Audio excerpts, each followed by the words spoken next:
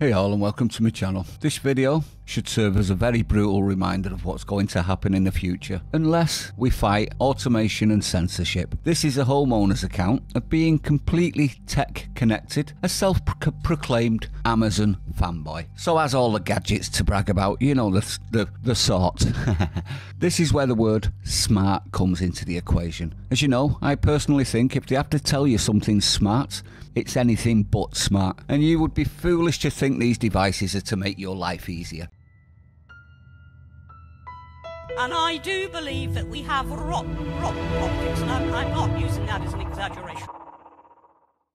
The digital age is being applauded while also being able to do this to someone's life. Now, the gentleman's called Brandon, and he said this: due to this experience, I am seriously considering discontinuing my use of Amazon Echo devices, and I will caution others about this incident. So that's fanboy to hater in one incident. So let's find out exactly what's happened, shall we? Now, this is a precautionary tale for us, so pass it out, let people know what can happen if you connect your life through your technology gadgets. I'll read out Brandon's story and hope that people wake up. Before I do, let me say, I know, you that watch my videos already saw this coming. We predicted it even, didn't we? And we were called theorists for it, or worse. Here's our proof, so make sure you pass this out. We'll have a read through what he says. On Wednesday, May the 31st, 2023, I finally regained access to my Amazon account after an unexpected and unwarranted lockout that lasted nearly a week. From Thursday, May the 25th. This wasn't just a simple inconvenience though. I have a smart home. Are you seeing where this is going then? And my primary means of interfacing with all the devices and automations is through Amazon Echo devices like Alexa. This incident left me with a house full of unresponsive devices, a silent Alexa, and a lot of questions. Unpacking the cause. The sequence of events that led to this digital exile began innocuously enough. A package was delivered to my house on Wednesday, May the 24th, and everything seemed fine. The following day, however, I found that my Echo Show had signed out and I was unable to interact with my smart home devices. My initial assumption was that someone might have attempted to access my account repeatedly, triggering a lockout. So he's immediately jumped to giving them excuses. I use a fairly old email address for my Amazon account, and it's plausible that an old password might have been exposed in a past data breach. However, I currently use strong auto-generated passwords via Apple and employ two-factor authentication with an authenticator app. So unauthorized access seemed unlikely. I swift checked my other accounts, social media, streaming apps, etc. to ensure I hadn't been compromised. All seemed normal, with no flood of notifications from Microsoft Authenticator that would indicate an attempted breach. Puzzled, I followed the advice of the Amazon app and dialed the customer service number it provided. This is when things began to take a surreal turn. Surreal as in, he realised just how much of a hold they had over his life now. An unexpected accusation. The representative on the phone told me that I should receive an email, which I indeed found in my inbox.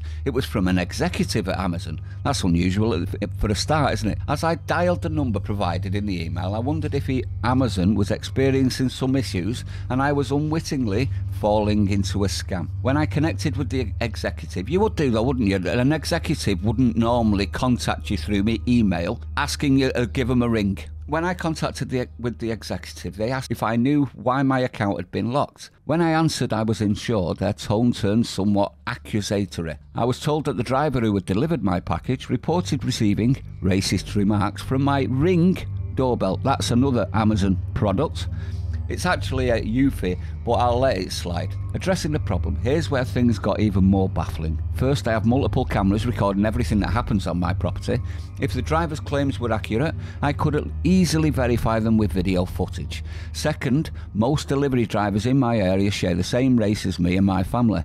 It seemed highly unlikely that we would make such remarks. Finally, when I asked what time the alleged incident occurred, I realised it was practically impossible for anyone in my house to have made those comments, as nobody was home around that time, approximately 6:05 p.m. I reviewed the footage and confirmed that no such comments had been made. Instead, the Eufy doorbell had issued an automated response. "Excuse me, can I help you?" The driver, who was walking away and wearing headphones, must have misinterpreted the message. Nevertheless, by the following day, my Amazon account was locked and all of my Echo devices were locked out. Let me be clear, I fully support Amazon taking measures to ensure the safety of their drivers. However, I question why my entire smart home system had to be rendered unusable during their internal investigation. It seems more and more sensible to impose a temporary delivery restriction or purchasing ban on my account. Submitting video evidence from the multiple angles right after my initial call with the executive appeared to have little impact on their decision to disable my account. So even now, with everything turned off, he's trying to be reasonable, and Amazon are completely ignoring him. Not a fallout, he says. This incident has led me to question my relationship with Amazon. I bet it has. It should make everybody's question their relationship with Amazon. Things we've been warning about for quite a while, isn't it, everyone? After nearly a decade of loyalty, I've been given a harsh reminder that a misunderstanding can lead to such drastic measures. It seems more reasonable to handle such issues in a more compartmentalised way, rather than a blanket shutdown of all services. Due to this experience, I am seriously considering discontinuing my use of Amazon Echo devices, and will caution others about this incident. I would actually have been a lot more brutal than that. You're considering it, are you? You're not actually just going to go, sod this, and not having that power over me again. How dare you? No. He's just considering it. This ordeal has made a case for a more personalised home assistance system, perhaps utilising Raspberry Pi devices scattered around the house. Maybe you should take this as a life lesson, Brandon, and realise that connecting your life up with tech will always result in you being restricted using said same tech. It's like out of the frying pan and into the fire, isn't it? Just jumping straight into another one. The resolution, he said. Despite promptly submitting video evidence immediately upon learning of the issue, my account remained blocked. The timing couldn't have been worse. The onset of Labour Day weekend was approaching, and I was keen to resolve the issue before the long weekend. However, despite numerous calls and emails, it wasn't until Friday afternoon that I received confirmation that the investigation had started. So they fobbed him off. I was told to expect a response within 2 business days, meaning not until Tuesday of the following week at the earliest. So his entire weekend was spoilt. Labour Day is a long weekend, so all of it was spoilt. Very nice, isn't it? This is a fanboy, or was a fanboy, I should say. In the end, my account was unlocked on Wednesday with no follow-up email to inform me of the resolution. This incident stands as a stark reminder of the need for better customer service and a more nuanced approach to incident management. No, it stands as a stark reminder that you shouldn't be doing this. Your tech should not own you, and at the minute it does, and you're looking at other options for it to continue to own you. Through sharing my experience, I hope to encourage Amazon to reform and think their approach to handling such situations in the future. It is essential for customers to feel confident in the security and reliability of their services. They proved, both of them, inadequate, have they not? Especially when those services are integral to the functionality of their homes. It's time for Amazon to take a more customer-focused approach to problem solving and conflict resolution. Let me just say this at this point. His home is an Amazon smart home.